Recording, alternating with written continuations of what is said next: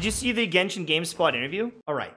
Genshin Impact developers talk the endgame content and welcoming newcomers. We spoke with the developers behind Genshin to learn more about what's coming. 3.1 update was recently live. We asked about endgame content, resin caps, costumes, and more. In their response, the developers touch on what's currently being worked on, as well as potential ideas for the future. This article is either going to make me rage, or I'm going to be like, oh, hey, what? This is going to be interesting. I wonder how much they will reveal on this. Versions 3.0, 3.1 are expected 1 week shorter than usual. That's, I guess, to keep up with the timeline, but I honestly am really liking that the updates are like 5 weeks instead of 6 weeks. It feels a lot more rapid that, you know, we're going from 3.1 to 3.2, all that stuff. I actually am having a lot more fun because of it. It feels rapid fire and good, so I like that. Personally, I don't, it probably won't stay like this. Will it return to its former pace? Version 3.0 to the end of 3.2. The length of each update has been shortened to 5 weeks, but the shorter update cycle will not influence the quality. Please stay tuned. So they didn't say it will go back, but the 5 weeks is very nice. Currently, the Spire Abyss is the only endgame for content for players of high adventure ranks. Are there any plans to release new permanent endgame content? Spiral Abyss is one of the most effective ways to test their party compositions and combat strength. If we design another type of permanent endgame that is similar to the Spiral Abyss, it might end up creating excessive anxiety for our players. Oh my god, bro. Oh, hell no, man. What the? Not everyone is interested in Musk Reef. What? Just like the TCG that will be unveiled in 3.2, we are also working on designing more interesting gameplay in the future. As an open world game, Genshin Impact has a natural compatibility with various types of gameplay, which gives us confidence in the long-term operation. What? It's gonna give our players anxiety to have a place to test all of our characters and artifacts? What? It's going to give us a reason to play the game. Yeah, Musk Reef is the Spiral Abyss, if you guys don't know what that is. This isn't a new location or thing they're working on. But this also means if we design another type of permanent endgame, means we haven't even considered crafting any new endgame. This means they haven't even considered designing anything new. There's nothing new coming. There will be no endgame. There will be nothing. It will be minigames. And you know what? I've accepted that Genshin is fun to mess around with. I'm genuinely having fun today because we've been messing around. We did the Spiral Abyss that's available. We did our Kaching. Will I get bored?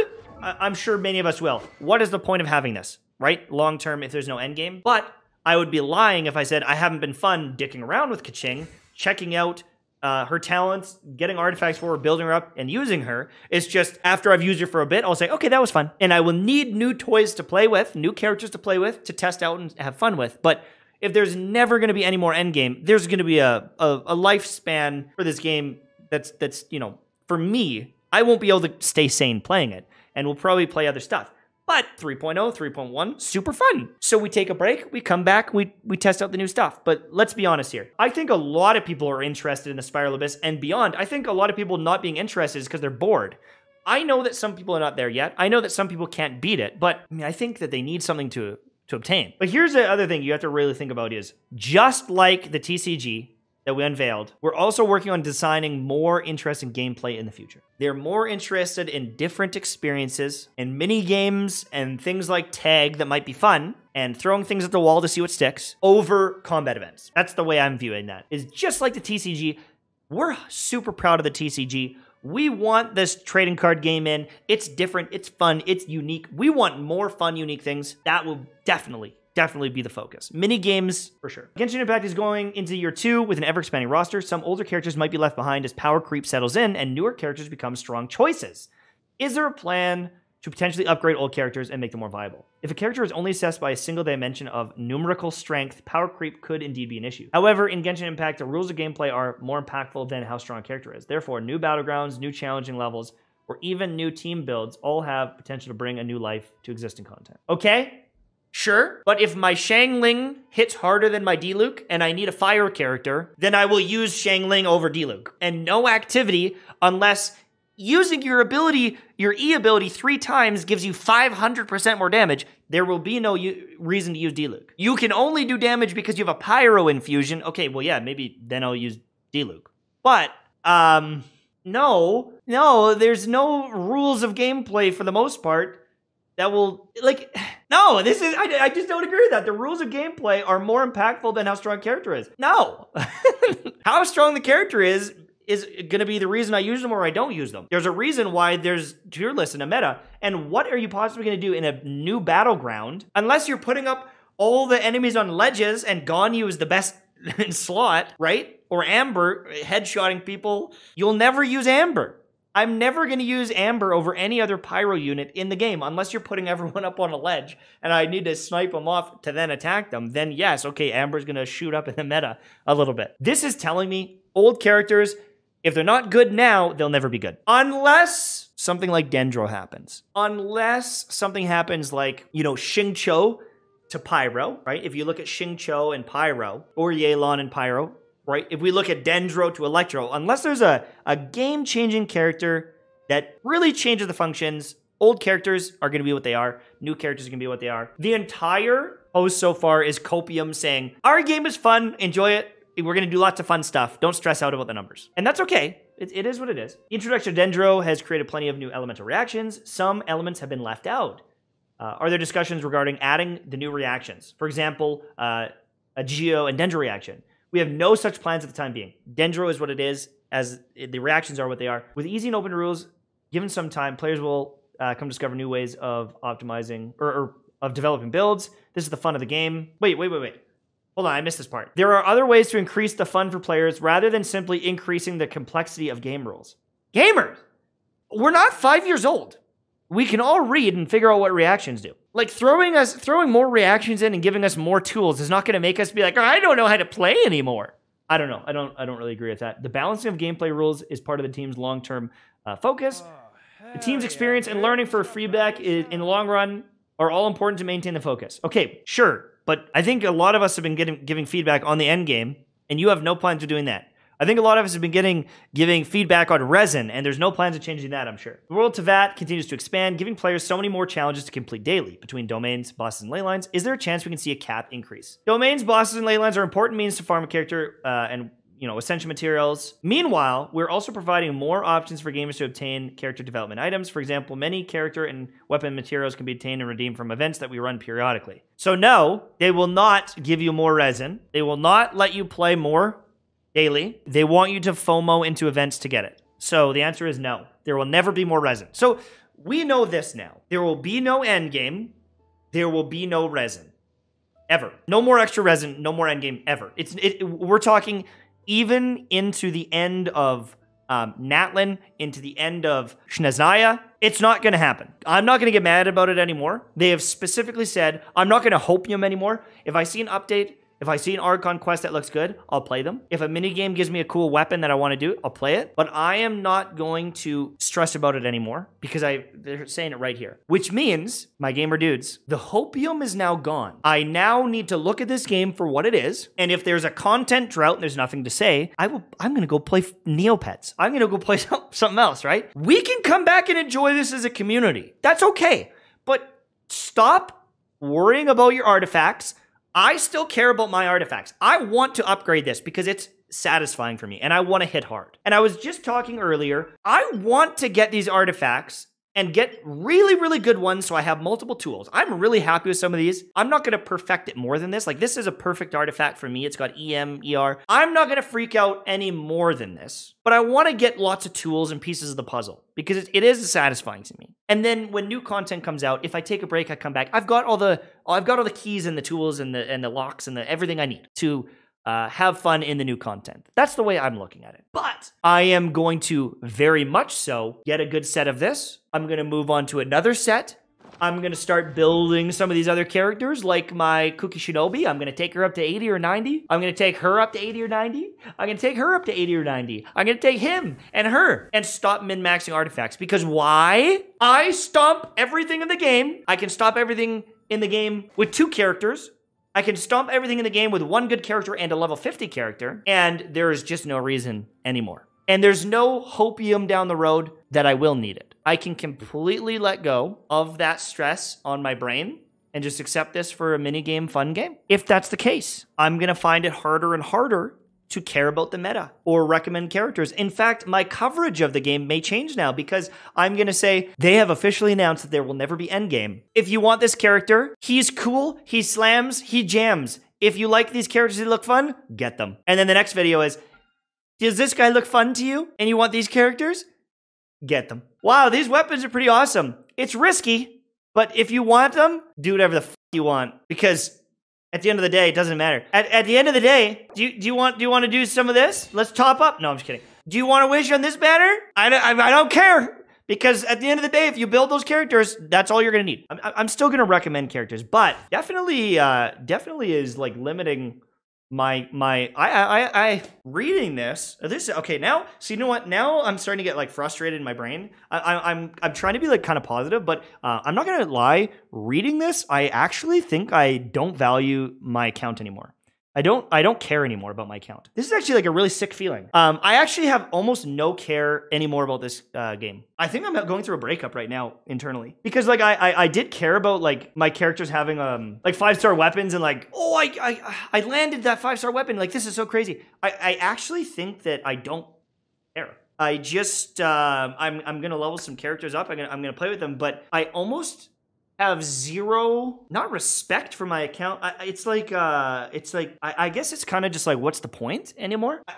We've kind of known what's the point, but for some reason now I just like have no sweat about it. That being said, yeah, maybe that's the best word, is ambition. I have no ambition for it. There's some things that I'm gonna want to, test out and have fun, but yeah, it's almost like my ambition is gone now, which is post-nut clarity. No, it's, I don't know. It's just, I guess it's just surprising to hear that. Guys, I'm not quitting. I enjoy the game. I'm going to cover the new characters. So what you're saying is you're going to pull for Sino? I know. I still want Nahida. I still want to get Nahida first because she looks like a fun tool. Do you know what? Okay, let me address this. If you want to play Genshin Impact optimally and you want to have fun, get tools. Get pieces of the pie. That's how I'm going to describe it. Is Dendro MC is a tool. He allows a lot of electro reactions, but he's a pretty good Dendro unit. He's a piece of the pie. If you have him and you build him, you're going to be able to do lots of stuff. So you've got like one tool, right? Someone like Fischl could be really good. Maybe that's a tool. Kazuha, I would consider a tool. He is like an elemental damage booster. He can shred defenses with his artifact. He's another tool. Like, if you have some of these pieces of the pie, freeze comps, energy recharge, right? Maybe you want a Hydro DPS, or maybe you want a Cryo DPS, or maybe you want a Pyro DPS. But as long as you have a couple of these tools, right? A healer allows freeze comps to happen. A little bit of healing, tankiness allows Pyro reactions to happen. Big shields.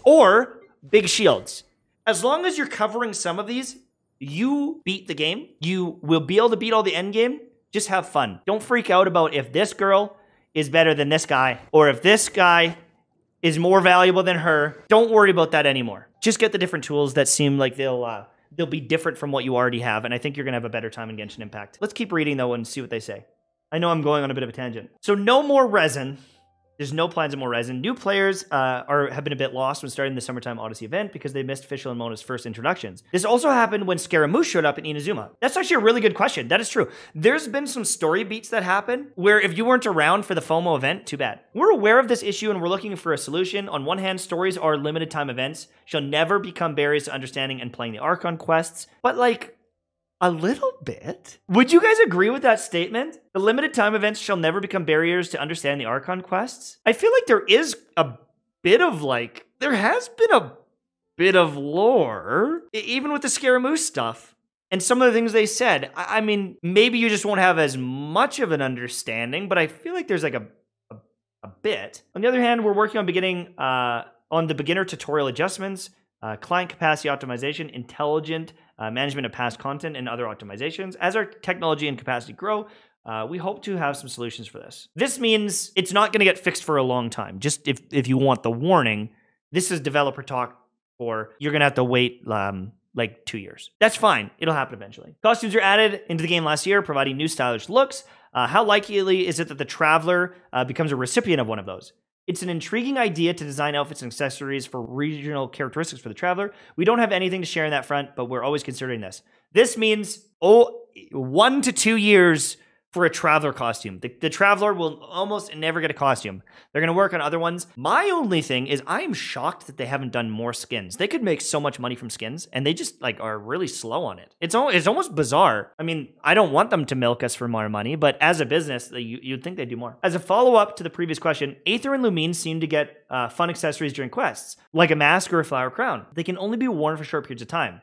What about turning on accessories? We have been discussing this question within the team and other ideas similar to it. However, we don't have any details. Okay, so this is not happening for a long time, almost ever. On top of Genshin Impact, Hoyoverse is currently working on Honkai Impact 3rd, Zenless Zone Zero, and Honkai Star Rail. There's been crossovers between Genshin and Honkai with Kaching and Fischl. I actually have Fischl on my Honkai Impact account. Any plans to do the reverse? In terms of characterization, we wish to channel more effort and attention to creating characters for the world of Genshin Impact. If there are new opportunities for crossover in the future, we will share them. AKA, no plans of crossovers from Honkai into this game. We want to focus on building the characters in World of Genshin because it makes us $3 billion. There's no other stuff. Every answer so far has been depressing. Wait, is that the end? Is that it? Every single answer was like, yeah, we're not doing that. That was kind of depressing. I have lost... I've lost all of my, like, drive to upgrade my account. I'm still gonna do it because, like, I want to see where this Archon quest goes, but I'm very reward driven as a player. I think I've said this in the past, is like, I do a lot of these events, not because I'm having fun, like win trace and tag.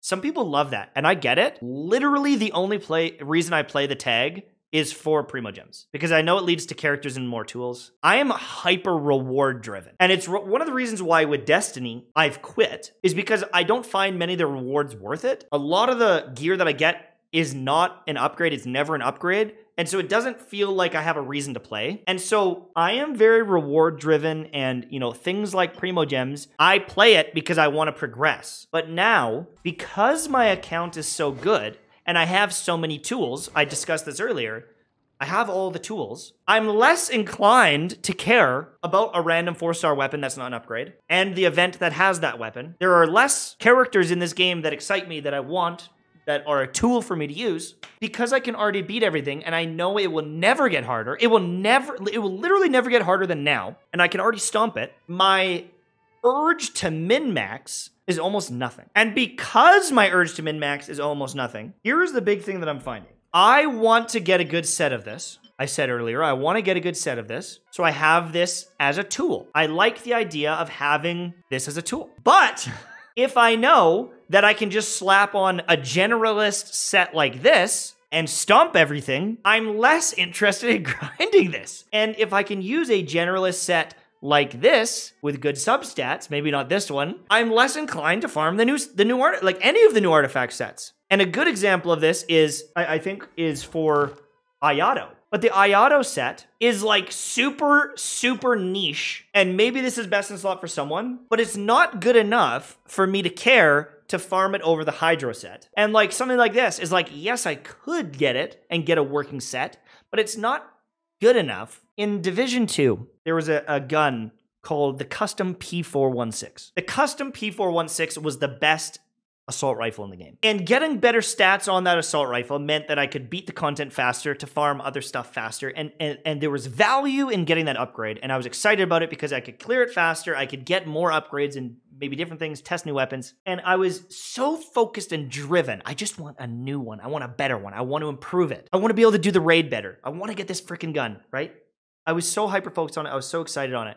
And I got one, and it was a slight upgrade. But I knew it could get better. I still hunted it down. Because I knew that I could get faster. I could do the raids quicker. I could carry people because I do so much damage. And like, there was that drive inside to like get that gun and get improvement. And I would craft different, you know, I was like always crafting in the game and trying to get upgrades so I could do the content better. Because I knew there was raids and more raids coming, and I just wanted to be the best. I now am the best. I am the best. I've beaten everything. I've beaten it with 2 characters. I could beat it with almost 1 character. I won. And now I almost don't want to play. I had Copium for 2 years that, well, you know, maybe after Shinez I knew it probably wouldn't happen, but finding out officially is like a real punch in the gut. I guess it's time to start looking for what's the future gonna look like. I feel like One Punch Man. Yeah, I'm Saitama right now.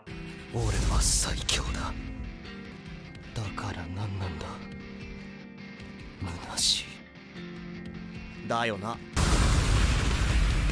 圧倒的な力ってのはつまらないもんだ。I'm One Punch Man. I'm like purposeless. I'm not trying to be rude. I think I've been relatively positive considering, but I'm just telling you how I feel. Is like, wow, it's over. It's kind of like we have our answer, and I don't love the answer. Okay, I know this sounds weird, boys. I'm like kind of mourning right now. Like I'm actually going through something here. It's because now it's like the potential I've always had, and like this like sick. I didn't think. Oh, holy shit! I'm like actually getting like emotional because now I know that the thing that like probably never would happen, but like maybe is dead. You know what I'm saying? And I'm not trying to roast. Like I know that there's still some really good things. I would still recommend this game to everyone. I would still recommend Genshin to anyone. There's going to be more quests and chests and things to do, and like if you start today, there's lots of fun stuff. But the game has essentially been killed for me. Like I feel like my favorite game just got murdered. Imagine if you played League of Legends every day, and then there's 5 characters that you like, and they just deleted all 5 of them. And it's like, okay, well, I can learn other ones. And they're like, oh, by the way, League of Legends isn't a MOBA anymore. It's only teamfight tactics. And it's like, well, I like League of Legends, but I don't want to play teamfight tactics. I feel like that's essentially what has happened. Is they've said the piece of the game that you like, here's a taste, but that's all you get. And we're gonna focus on literally all the other things. I'm actually getting like emotional. I'm like I honestly could cry. Like it feels like I kind of wasted my time. I mean, I didn't waste my time because I enjoyed hanging. Holy fuck. I feel like I had fun hanging out with you, but now I feel like kind of dumb. Because like you have to understand, this is like kind of my job. Like this is kind of my, right? This is part of my identity a little bit, is like I'm like a Genshin guy. And like this game that I have always like kind of hoped for. And like I can't believe how emotional I'm getting. It's like whatever. It's still fun. Like I'm still gonna play it. But it's like all this hope that I had is kind of gone. Like I just feel like kind of like dumb. I just feel like I've spent so many hours, like it's kind of like a waste. It's like, why did I do this? Like, I shouldn't say that because it's like I had fun adventuring with you guys, and like it's not like I'm even gonna quit, but it's just like I just really feel like I lost something here. It's just a game. I know it's just a game, but it's just a game for you guys. I've made like 1,000 videos on this game. It's not just a game for me. It's like a passion. It's something I've fostered a community with. I've grown with this game. It's changed my life. It's my favorite game.